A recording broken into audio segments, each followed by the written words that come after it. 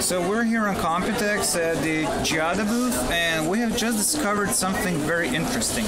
So this is a 9.7-inch tablet. It's called i971, and it actually supports Quad HD, so 4000 by 2160 pixel resolution.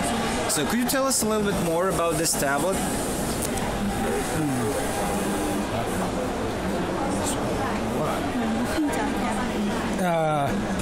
In fact, it uses Cortex A8 CPU, and we use IPS panel with the resolution at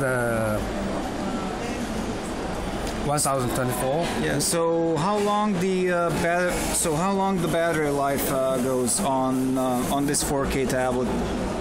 We use a very powerful battery.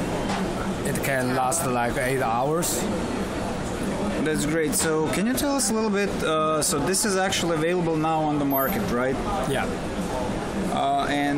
Can you tell us a little bit more on what the price of the product is going to be?